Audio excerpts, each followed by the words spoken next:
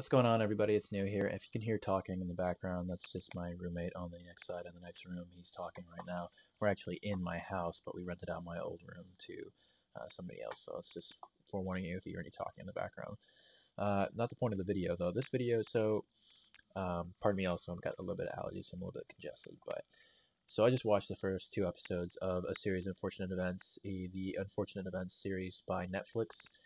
They released it last night at 12 o'clock midnight or whatever, or apparently I was looking at Twitter and there was something going on with like when they're releasing it, so they didn't actually release it on time. But yeah, so I watched the first two episodes, and I was going to do this video after watching one episode, but then I decided I wanted to watch the second episode just to kind of get a better idea and a better grip on my first impressions with the show. And my first impressions of the show, not very good. I'm not very satisfied with the direction that they're going in with it. I think that, if I'm just being perfectly blunt, it's just not very good. And there's a lot of reasons for that. Number one, you just can't replace Jude Law as Lemony Snicket. The guy that they got, he kind of reminds me of the guy, I forgot what his name is, but the guy that plays in Ash vs. the Evil Dead, and the guy that made Tobey Maguire like do all this stuff, like, you know, tie his shoelaces and fix his tie in Spider-Man 2. I forgot what his name was. He was also in the Amazing Spider-Man video game. Excuse me. And he just kind of sounds like that guy. His voice is very deep. And, like, you know, it's just very weird how in the show, I've watched the first two episodes, and this is not a review, this is just a first impression video, but in the show, they have him basically narrating certain parts of the show, and they almost kind of break the fourth wall, and he talks over a certain scene or whatever, but it's just like, it messes with the tone so much. I mean, kind of not anymore, because the tone that they set up in the pilot in the first episode is kind of carried on into episode 2, unfortunately. I was hoping that they would distance themselves from the pilot and kind of focus more on a different tone on the second episode, which is why I decided to watch it, but that wasn't the case. But the tone of the show is very goofy and not dark, I suppose is a good word for it, because the movie and also the books were pretty dark, especially the books. Even Jim Carrey's Unfortunate Events movie had, you know, it's a lighthearted, kind of funny moments or whatever, where he was very Jim Carrey but very theatrical. But that's kind of how Count Olaf is. I myself, when I read the book, didn't picture him being as theatrical, but Jim Carrey's performance was very memorable for being theatrical. But I pictured Count Olaf being a lot more heinous, a lot more menacing, but at the same time, you know, still kind of being theatrical a little bit. You know, almost like the Joker in a sense, and I guess you could say kind of like a mix of both Heath Ledger and Jack Nicholson's Joker. And excuse me, I'm going to pause one moment because I really have to blow my nose, but I'm going to do this real quick, so 1 second. Alright, so sorry about that. But yeah, so, yeah, like, the movie had a darker tone to it than the show does. The show, also from the way that they shoot everything, it's all like, it seems almost like it's all during the day. There's an absurdly large amount of CG for whatever reason there is in this. For, like, there's no reason at all for that to be that way. The city that the Baudelaire children live in, they didn't really show much of it in the movie, but in the show they do show a little bit of it. And it's got this weird CG, colorful cat in the hat, Mike Myers type look to it, and I just don't like it. It's just weird. And Sonny Baudelaire, the infant, the baby, the youngest Baudelaire, they're CGing her at certain parts when they put tape over her mouth, because I guess they didn't want to put tape over her actual infant's mouth, which is probably a good idea, but it's like, it just looks weird when you see it. She freaking, like, you know, her infant cries or whatever, they have, like, you know, text underneath them and stuff so you can read what she's saying, and then, like, she's like freaking playing poker or whatever she's playing with the guy with the hooks, the henchman with the hooks, who I barely remember who he was played by in the movie and kind of how he was played or whatever. But, you know, this show just basically gives you so much more of an appreciation for the casting that was done in the movie, and what we got was actually very well done and very well casted. I do like Neil Patrick Harris as Count Olaf. It almost seems like, you know, he's like the next best thing for playing Count Olaf, or could have been the best thing if Jim Carrey wasn't cast as first. or even with this thing, it's almost like a reboot, like another thing where they're having to the difficulty and the task of getting another actor portray this certain character, which is always an issue for anything.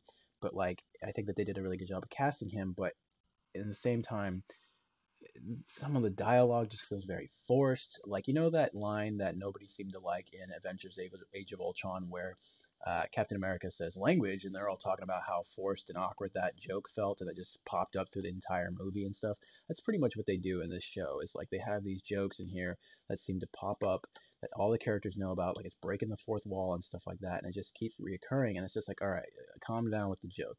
It's been overused already, it's overplayed. And so far, I haven't really had a moment where I kind of just had a gut wrenching laugh. It's just more been like a or a little chuckle at some witty writing that they did with Count Olaf and everything to kind of make him a little bit funny and play on words and stuff like that. But it's just like Justice Strauss, even the actress that played her was the actress from School of Rock, which was really funny. That actually played the principal, who was into Stevie Nicks and stuff. And it was funny seeing her again because I hadn't seen anything from her since School of Rock. But even her portrayal of Justice Strauss just felt very weird. Like, it's almost like they're trying to be too much of too many different things. Like, they're trying to be like the old movie. They're saying some of the same lines almost in the same way. Almost to the point where you could repeat like what they're saying because they said it exactly the same way that they did in the movie. And some of these lines are, lifted straight from the book, obviously, or the books, and that's fine. But like, you want to avoid retreading the same path, and kind of some of the stuff that they've done. It's just, guys, first impressions, it's just not good. And I see some people that are like, "Oh, thank you Netflix for giving us the unfortunate events that we deserve." And I'm just like, "Nah, fuck that. I'm gonna be real with you guys. I love this series. I grew up with this series. I can honestly tell you right now that the movie is the better way to go. I know the movie, when I was younger, I was disappointed that they crammed everything into one thing and that they kind of rushed the ending a little bit, but they did a solid job of cutting it off where they wanted to cut it off, and they had a clear idea what they wanted to do. This version of Unfortunate Events is almost like somebody had some idea of what they wanted to do, a clear idea, but they didn't get any feedback on how it should be done from like other people of like, well, I feel like maybe you're spending too much time here or whatever. It's like nobody had a discussion. There was just one person and they were like, yeah, let's do this and we're going to go with this. And they kind of took control over everything, kind of as a director should, but as a director, you should also take people's feedback and, listen to the writers and just kind of go into it as an agreement, but then you're the one in charge of calling the shots in terms of the scenes and everything. But what else? I mean, like I said, I watched the first two episodes, and it's just there's no hook for me. There's no thing that makes me want to keep watching it, I guess, other than the fact that it's Unfortunate Events. Also, I think that once we get past the first three books, once we get past, Dr. Montgomery in the reptile room, and I forgot the lady that lived in the house on the edge of the cliff or whatever. I forgot about what her name was. I haven't read the books in years. Like, I literally haven't read the books since I saw the movie, which has been a long time. I mean, I've read all of them though, up to Penultimate Peril and the End, which were the last two books or whatever. And I even had a special Beatrice book that had like a silhouette of Beatrice's head in it, and it had like all these different cutout things or whatever. I never really got into that book though for some reason. I couldn't understand it because it wasn't like a book that you actually read though. But that's another thing, is that part of the interesting thing is that they're focusing a little bit more on the group that the Baudelaire children's parents was involved in, which we saw a little bit in the movie. And Dr. Montgomery is a part of it and everything, and they're all talking about the spyglass and everything, that secret organization, and they're very blatantly, showing their parents, like Will Arnett plays the father, and it's just so weird to see the parents and if some of this sounds bad to you, like you're like, what? They're showing the parents? Like, I don't remember them ever showing the parents in the book. I remember them saying something about them being in Peru. I remember that. And they did definitely focus on that a little bit. And another thing is that, like I said, the guy that plays, I know I can be bouncing all over the place. I'm just kind of juggling these thoughts in my head, but like Jude Law was just very, not stoic, but like, very dark. They silhouetted him the entire time, which is what they should do with Lemony Snicket. He's supposed to be a writer without a face, yet they blatantly put this guy in front of everybody who's breaking the fourth wall, talking to the audience all the time, and it shows absolutely no emotion. It's like the actor didn't even want the role. That's how bad it looks to me, and I know that's all intentional and everything, but like it's like he has no empathy. And Jude Law definitely had some empathy in his voice when he would read and give you narration and document what was happening to the Baudelaire children. But this actor, just guys, it's just not very good. If I'm being perfectly honest with you, I mean, I can admit to the fact that my favorite Harry Potter book is this is Triwizard Tournament, it's The Goblet of Fire. But I can admit to the fact that that's my least favorite movie. I think that movie was just all over the place and just not very good. And my favorite movie is The Order of the Phoenix, which ironically was my least favorite book because Harry is just yelling at everybody in that book. He's so damn annoying, and there's like literally nothing really going on. But they made the right decisions with the fifth movie and did away with all that yelling in the book and everything, and it just turned out to be a better project. And I like, like I said, I like some of the actors in this incarnation. Like I like the main actors, Count Olaf. I like the girl that plays Violet, who is also the girl that plays the young Supergirl on the Supergirl TV show, the young Cara Danvers. She's very pretty, reminds me a lot of Emily Browning, who played Violet before. Actually, a lot. That's kind of like how she looks. They both have very big lips, and their eyes kind of look a little bit the same.